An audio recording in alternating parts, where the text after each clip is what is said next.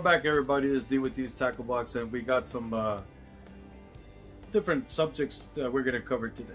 So hang in there. This one might be elementary for some of you guys, but there's a lot of other people who ask us regularly when they find lures what the difference is between certain things. One of those things is how do I know if it's a shallow or a deeper diving lure? And although I know many of us are gonna think, oh man, that's like so easy, there's a lot of people that don't know that. I've had people come fish with us here, and you know, that's their first time catching the fish, and so they don't know all those technicalities about different hooks and different type of reels, and why we use different reels for different lures and things like that. In this part of our show, we're going to start covering different I guess techniques and things like that that we use that are easy for us, that we already been fishing to know and remember, but difficult for some other people to even start grasping the notion of why we do those type of things. Now, I've had a lot of interest lately because fall season's here. A lot of people fish, you know, depending on where you live at. Over here in East Texas, there's a lot of fishing going on in a lot of the lakes out here. There's rivers, creeks, and all that good stuff. There's ponds and stuff that you can go out there fishing, and the fish are biting. So one of the questions that we received here recently was, how do I tell if my lure is a deeper running lure or a shallow type of subsurface lure? And even though we've covered it before, we have talked about the differences in the lures and things like that, I thought it would be a good idea to touch base with simplicity when it comes to fishing, which is one of the most important parts of fishing, is keeping it simple so that we can go ahead and enjoy it. Now, one of the things that we're going to show y'all first is just the drastic difference, so that y'all can tell. This right here, my friends, is a Rapala Risto wrap, I believe. I can't remember the exact name. I think that's what it is. And it has a super huge, this one's called Rapala Deep Run. What is it? Deep Runner? It says down deep. So this one here, you can tell, look at that lip on there. That's going to be one of your main signs. This is going to be a deep lake running lure, and it's going to just bring it straight down with that lip first before you start feeling that wiggle, right? Now, this is its counter partner, and you can see it's a small little lip on that. And this one, I'm thinking maximum maybe 4 to 5 feet deep.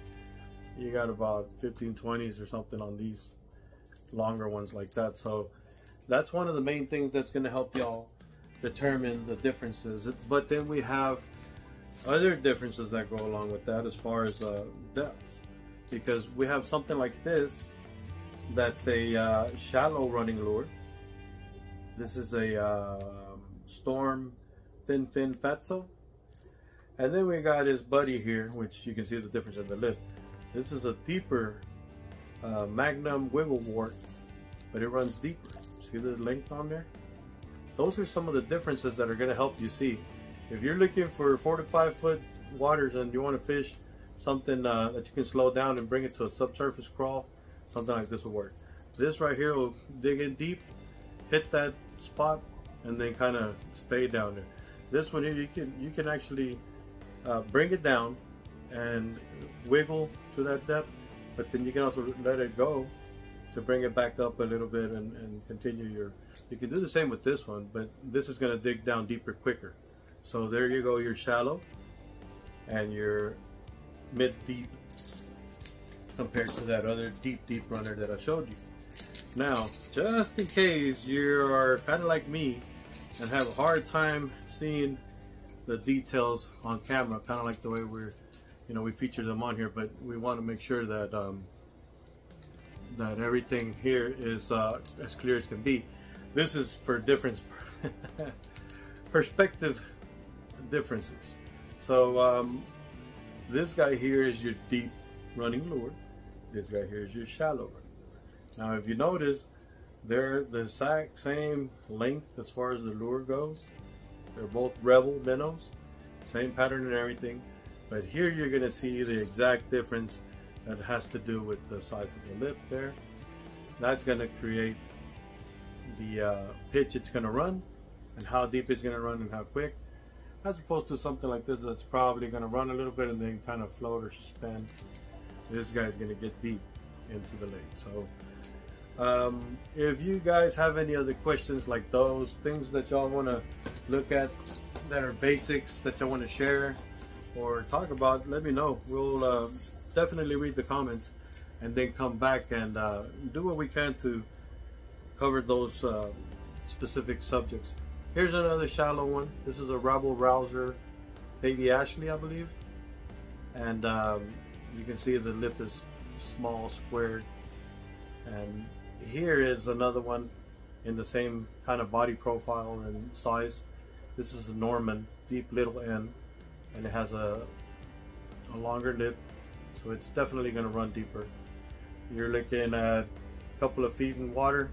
You're looking at about 6-7 feet of water, maybe a little bit less on that Norman. Same thing goes for these. This is your Cordell Big O, and this is your Cordell Deep Big O. The baby Big O, deep baby Big O. And you can see the length difference on the bills there. So regardless of what you're fishing, if you're looking for something shallow, you can kind of tell now, you know, hey, you look at the lip, the longer it is, the deeper it's going to run, the quicker it's going to get there. The shorter the lip, the more subsurface you know, features you can use as far as slowing it down, but at the same time it's not going to get deeper than a certain amount of feet in the water. So hope that works as far as explaining a little bit of how to tell the difference in that.